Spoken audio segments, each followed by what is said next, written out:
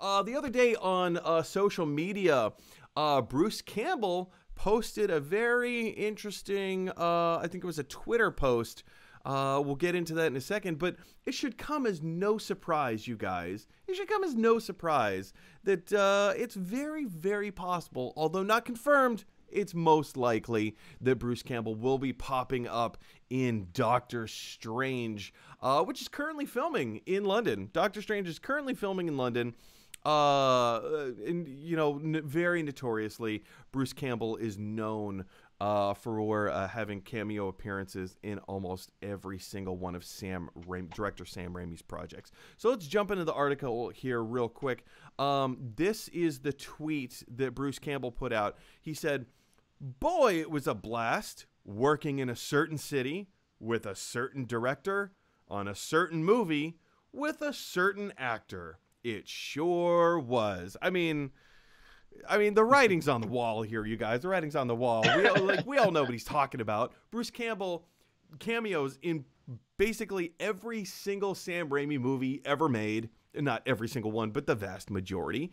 And yeah, so we know that Sam Raimi is the director of Doctor Strange 2. We know that he's pairing up once again with composer Danny Elfman.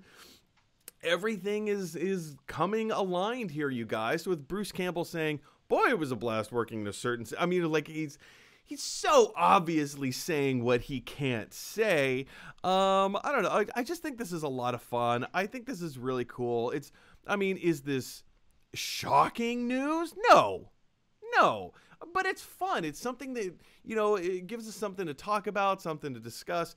Eric, does this come as shocking news to you? Are you not aware that Bruce Campbell's in every single Sam Raimi movie? Like, how does this strike you? He is?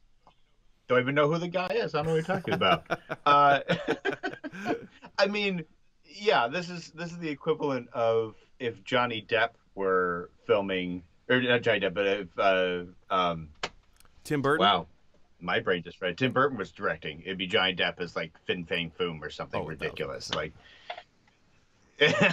like it's so ingrained in our culture that those two are connected. I mean, for me, the article kind of poses it: is he a cameo, or does he get to play our main villain? Which would be amazing, and that's a bigger question for me, which is, you know, because he would be a really great Mephisto if that's the route they end up going. Oh man, I never thought about that. Bruce Campbell's Mephisto. And the article says it sort of as a throwaway joke at the end, but he'd be wonderful. But that being said, is he well known? The question is he well known enough in the Marvel production universe to play a leading villain like that, or would they try to get somebody with a bigger name? Which is hard. It's hard because, you know, we grew up on someone like Campbell, whereas the rest of the world, at least the younger generation, doesn't necessarily see him as a big. Yeah, I don't want to call him an A-list performer. He's a B movie. Oh yeah, that's what he's known for. Him in anything, so I have no complaints. I mean, he could honestly be Doctor Strange, and I probably would just watch the movie just for that if he shows up as a multiverse Strange. You know, that brings up a multiverse Strange. You know, it does bear mentioning that Sam Raimi directed the first 3 Spider-Man movies, and Bruce Campbell had very small little cameos in all 3 of those films. Most notably was in Spider-Man 2, where he plays the usher when, you know, Peter Parker's trying to get in to see Mary Jane's performance. He's like, can't get in with whatever. Anyway, he's kind of a doorstop everywhere, actually, because in the first one he's also isn't he the doorstop for trying to get into the wrestling match? Oh, he was the announcer. He's the announcer. He's the announcer. He's the announcer. Yeah. Right. Buzzsaw. Yeah. Buzz. I forgot about that. Buzzsaw's ready. Yeah, that was really cool. But yeah, I mean, like, there have been some rumors that if Mephisto is going to pop up, who would play him? I never stopped to think about Bruce Campbell. I mean, that would be kind of cool. I don't think Marvel would go in that way because, like, to your point, he is a B-list actor. And that's what he's known for. That's what he thrives at. It's like the David Hasselhoff, who is like embraced that, like, no, I'm a B-list actor.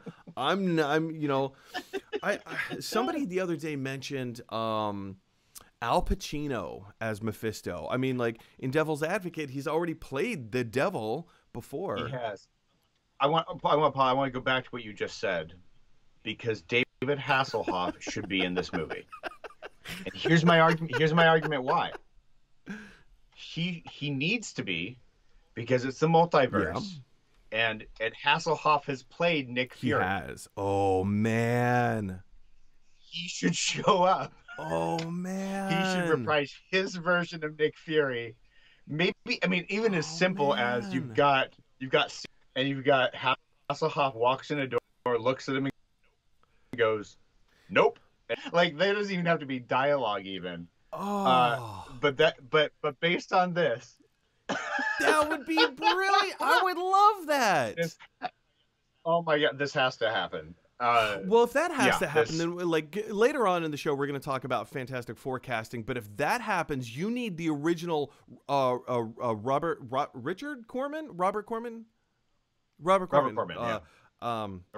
Brain fart. The Robert Corman Fantastic Four film. Like, those actors need to come back and do tiny little cameos. I mean, we're already getting that. There is a concern here, and I know we'll talk Spider-Man as well, I think, potentially.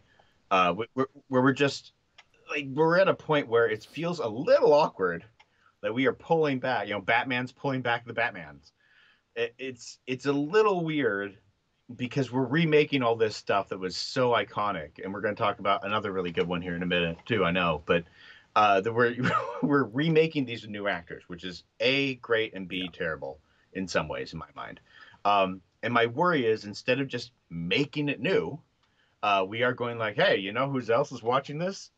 These people who now have kids, who are taking their kids to see it, but they don't actually care about the kids. They're going for themselves. They're bringing their kids along as an excuse to see movies. So let's put in all their favorite actors back into the fold, which, you know, it's great to see them. But I think about like Ghostbusters, where we saw cameos from everybody, and instead of just getting to see them in their state as the cool characters, we kind of saw them thrown in haphazardly. So it's a little bit of a catch. I'm still on the board for Hasselhoff. This even has a little precedent.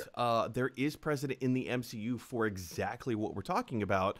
And I'll give you a 5-second count to see if you know what I'm about to say. We'll go 5, 4, 3, 2, 1. Any ideas? Are you gonna go? Are you going to do any like alternate Earth scenarios? So specifically, what I'm talking about is an Ant-Man. Where we're talking about like cameos from like the old thing. Brad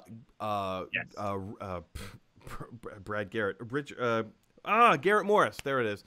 Garrett Morris was the first ever on-screen live-action depiction of Ant-Man ever. So like Ant-Man was in the comics, but Garrett Morris, who was in the first original cast of Saturday Night Live, SNL did a sketch back in the 70s. I think it was like Superman's birthday or something like that. Yeah, it was real simple, but and of all the characters that show up. So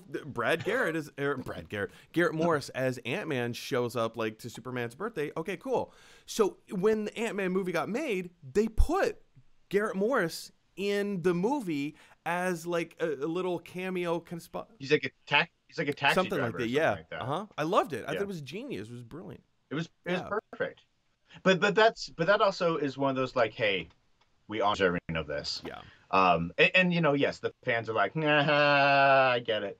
But it's different than if they put him with a like, here, have my suit type mentality, right? As opposed to, we see him show up and the people in the know who it is, and people who don't. You know, it's Superman forever has always thrown in previous actors who played in other Supermans into their films. So it's always, I mean, the problem is we're getting to that age gap where it's getting real big. So that people are getting a bit older. It's true. It's true. To make it fit. Big question. But if you go CG, say what? If you go CGI, I mean, Bruce could play anybody. He could. I mean, yeah. Maybe the cape gets a voice, and it's Bruce Campbell. Who doesn't love a little Bubba Hotep in their lives? That's all I'm saying. I would. Maybe he just shows up as Elvis. Oh, wrong dimension.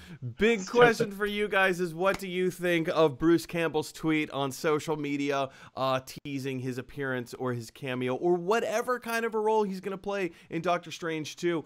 Do you think he's going to have a larger role? Do you think it's going to be more traditional cameo? What are your thoughts? Jump on down in the comment section below and let us know. Hey everybody, thanks for watching. If you like this video, click like. If you really like this video, click subscribe. And if you really, really like this video, click share, because that is exactly what the mighty Thor would want you to do. For Asgard!